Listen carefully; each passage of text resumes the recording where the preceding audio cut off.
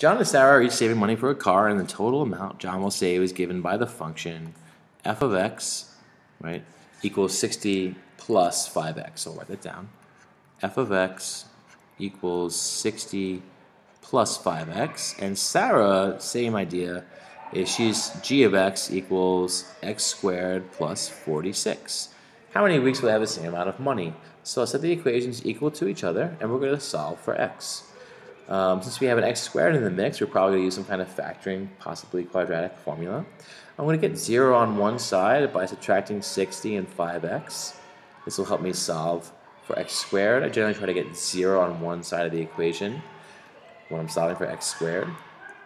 Negative 60 and 46 is negative 14. And then I can factor this, solve for x. I'm trying to look for two numbers that multiply at negative 14 but add to negative 5. So that's when we have negative 7 and positive 2. Now the product of these two is 0. That'll happen when x is 7, because 7 minus 7 is 0, and 0 times 9 is still 0. The other time it happens is when we have x is negative 2. So negative 2 plus 2 is 0, and negative 2 minus 7 is negative 9, so the whole product is 0. But they want to know how many weeks these two will have the same. We can't have negative 2 weeks, so we choose 7. And to explain, they ask you to explain this, you could say you set the two equations equal to each other to find when they are, to solve for x and find when they're equal. And then you only use when x is 7 because you can't have a negative number of weeks.